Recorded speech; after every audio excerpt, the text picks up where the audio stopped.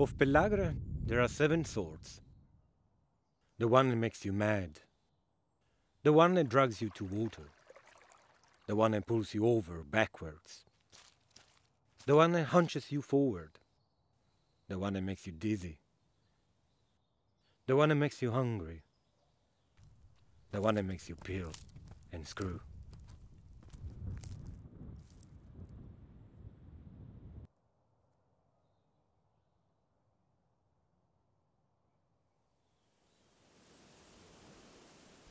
In this period, which could be defined as fortunate, the rural family possessed some portion of land and enjoyed the fruits of propriety, and the workers on lands owned by others attained adequate benefits, because the product of the soil which they watered with their own sweat benefited only the owners and themselves.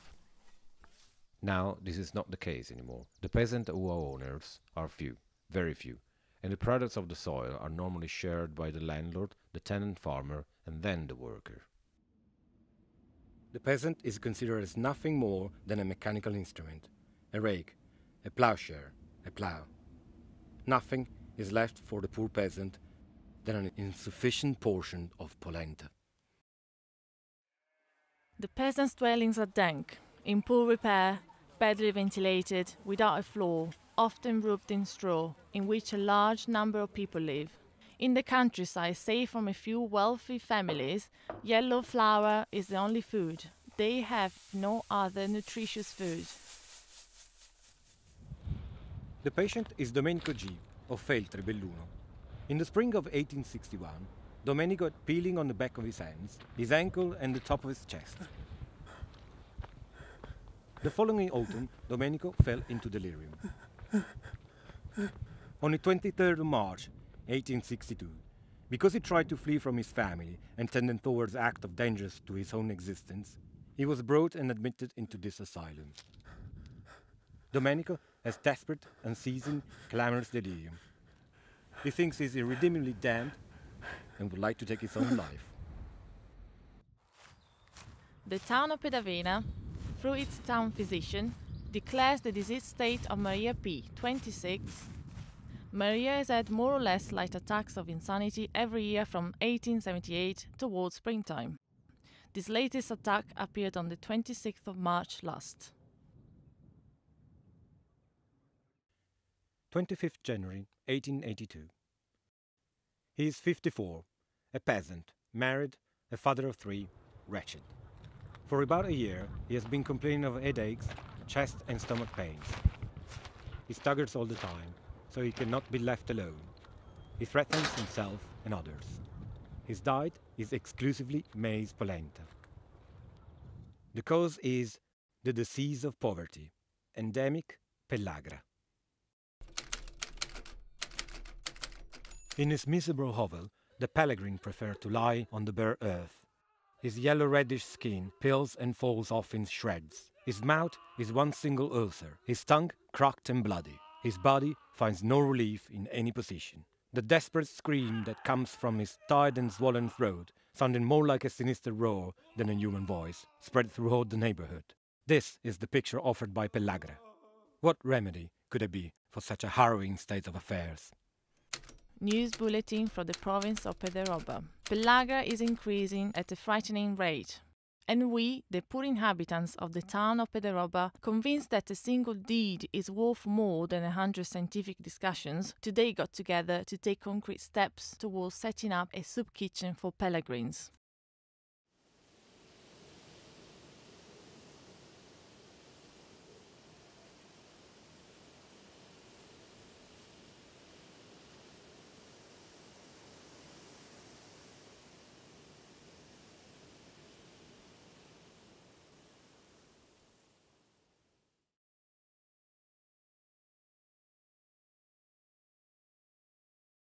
I'm up against, on the one hand, government indifference to whatever is not in the political interest, and scant attention paid to our public health officials.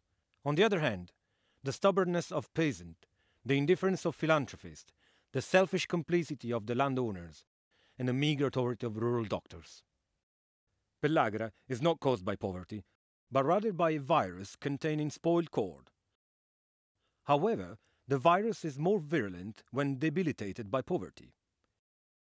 This means that advising peasants to eat and drink better to protect them from pellagra is meaningful, but it's a useless truth, a cruel irony that may even be harmful.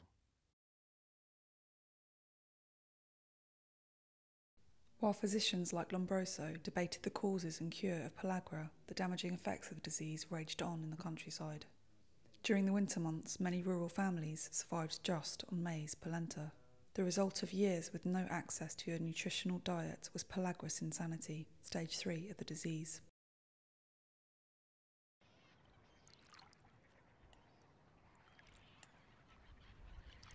The provincial councils, the aristocracy and the government together seemed unable to solve the growing problem of pellagra. For those suffering from pellagrous insanity, their only other hope was admittance to San Clemente or San Servolo, the insane asylums of Venice. The mental hospital is no longer a prison, no longer a sepulchre for the living. It is no longer even a place of segregation, but an asylum, a source of relief, a clinic. It is itself a most effective means of treatment.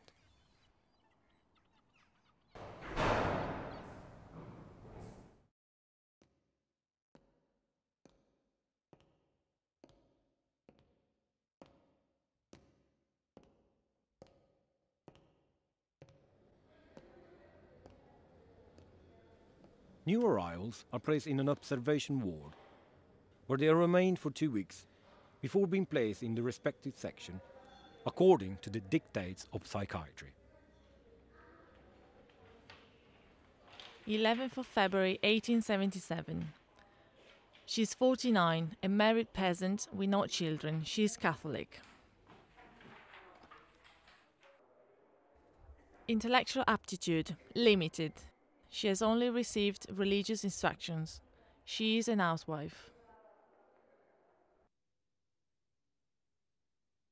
Form of insanity, melancholy, mutism or almost, tendency to immobility, incoherent ideas of being damned, suicide attempts. She seems engrossed in a fixed idea. She spends all day long crouched in a corner of the room, with her hands in her hair, which she sometimes tears out. She seems overcome by terrible ideas, and sometimes she demonstrates a fear of being killed.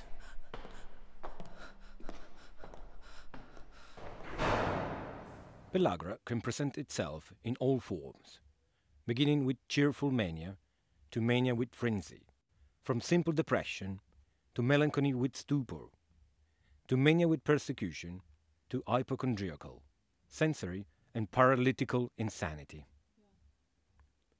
We have the occasion to observe it in all these forms. March 1877. A state of anxious melancholy with suicidal tendencies continues. April 1877. A health good, but the phrenopathic form shows no improvement. She tears her hair out and rails against herself.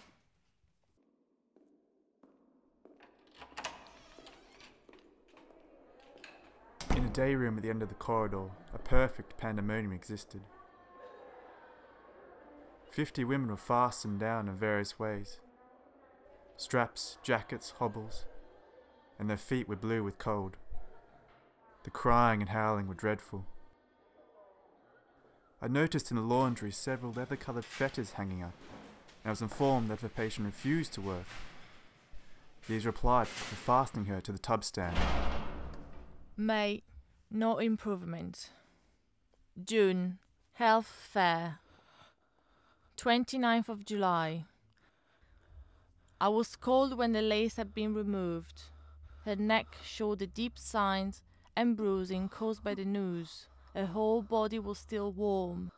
By force of movements, she managed to undo her straitjackets and so had been able to carry out the suicidal act which she has so long run over in her mind. We tried to activate artificial respiration. all attempts to re-establish heart movement and breathing failed. Around 8 p.m. we stopped when her extremities had become cold. Signed, Brunetta. Ergotherapy serves to focus the mind away from the delirious thought. At San Clemente, we have textile mills and spinning looms. Patients are involved in needlework and lace making, as well as cooking, baking, washing, gardening, and animal husbandry.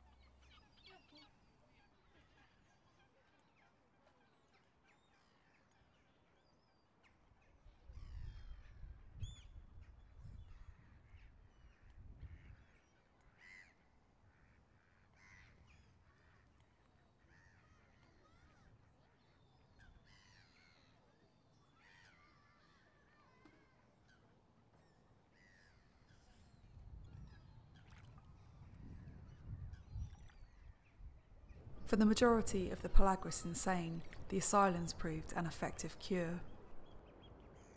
The strict diet was far more nutritious than the polenta they were so used to surviving on. For the rural people of northern Italy, working conditions began to improve, and wheat was more readily available. Without any real intervention from government, Pellagra eventually began to decline. Malaria and Pellagra, the twofold scourge and shame of Italy. So we are ourselves acknowledged, and so foreigners define us. But these two hills have been silently diminishing ever since Italy was united and become to gather strength. Why remain silent about these changes? Two great victories for our country?